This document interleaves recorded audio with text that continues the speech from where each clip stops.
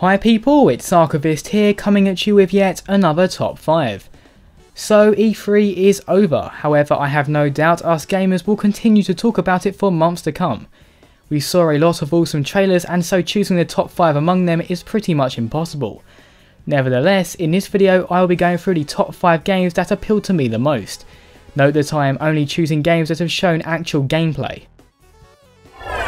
Number 5.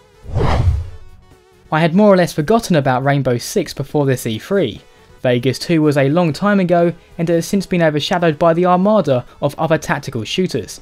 However, the Rainbow Six Siege gameplay trailer has rekindled my interest in the franchise. The tactical multiplayer combined with a strategic destruction system looks to expand the player's options exponentially. The only real pitfall of a game like this is whether or not your teammates are willing to coordinate properly. Number 4.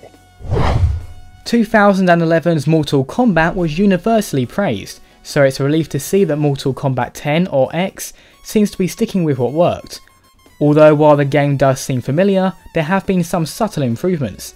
For instance, each character now has multiple fighting styles that you can choose before a fight.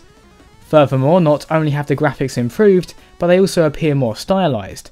And of course the blood and gore that has become so synonymous with the series has returned more shocking than ever. Number 3. No Man's Sky is one of the most intriguing titles I've ever seen. It's difficult to compare it to anything else because it's just so unique.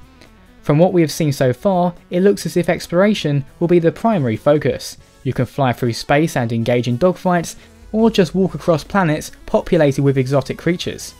The game looks as far from linear as you can get, but could this lack of direction be its undoing? Number 2. The Fable Legends gameplay trailer looks very different from Fable 3, and I personally believe this to be a very good thing indeed. With an emphasis on co-op, players will have to work together to overcome their foes. One player even has the ability to become the villain, whose job it is to set up traps for the heroes. The graphics look to have retained the classic Fable style, but with a few technical improvements that you would expect from next gen.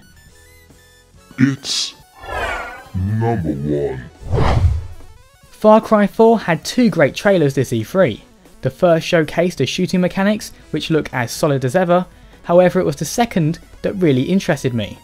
The new villain looks insane, unhinged, nuts, absolutely psychotic.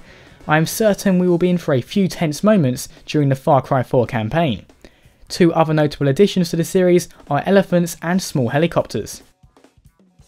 Those were the 5 games that made the greatest positive impression on me this E3. Remember that although these are gameplay trailers, they still do not represent the final product. As we know from past experiences, games can undergo a visual downgrade among other things. So what were your favourite games this E3? Let me know in the comments below.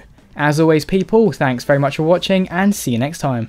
Subscribe to the Archivist 42 channel for gaming top 5s, reviews and more.